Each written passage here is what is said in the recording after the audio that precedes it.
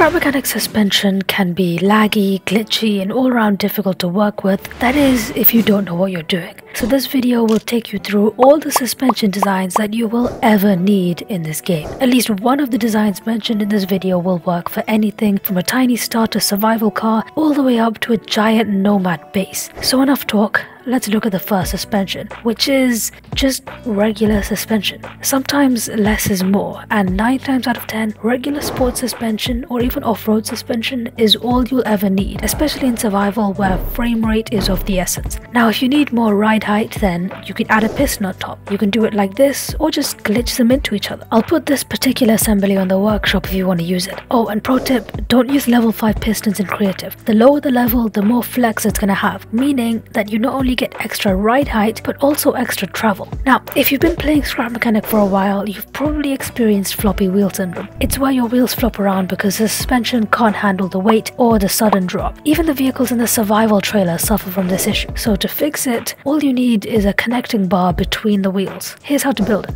So first place 2 downwards facing pipes, then your suspension of choice, it can be off-road or sport.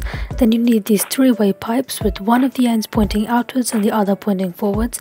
Then place bearings on both of the forward ones and then connect those 2 bearings together using a bunch of pipes. Then don't forget to weld and then place bearings on the outside where you can place your wheels. And if you want steering bearings, you can just place some angled pipes downward. And as you can see, it does in fact give you independent suspension. This won't allow the wheels to glitch outwards or inwards, keeping your ride stable while also giving you independent suspension. And this design is its brother, which not only stabilizes the suspension but also the steering bearings. It connects the steering bearings using some steering bars, similar to how it's done in real life. And it means that even under excessive load or low frame rate, you'll still be able to turn. Somewhat. Now, if you need the most versatile suspension that I know of, then use this design. I've already made a tutorial for it in the past and it is quite literally the jack of all trades. The thing has adjustable ride height, adjustable travel, it can switch between gas and electric engines, it can be built with toggleable rear wheel steering, and it works great with wheel wells as well. Like, there's literally no reason to not build this thing. So from here, there's only a few other designs that I think are worth mentioning. One of those is double wishbone. It's stable, versatile,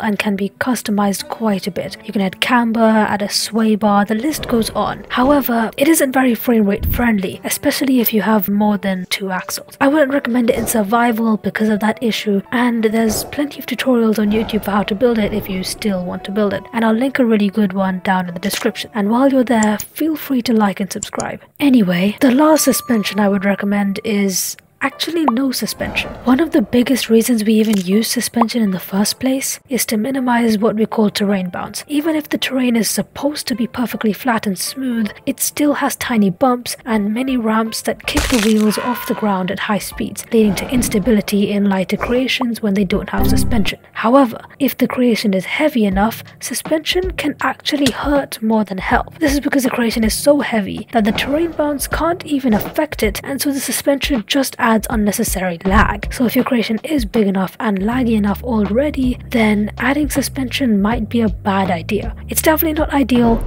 but it will save a significant amount of frames on the larger, more complicated creations. Now, if you've been scrolling around YouTube and the workshop for suspension designs, you might be thinking, when is this guy gonna mention all the other suspension designs like cantilever, single wishbone, and trophy truck style stuff, and a bunch of other great designs? But here's the thing.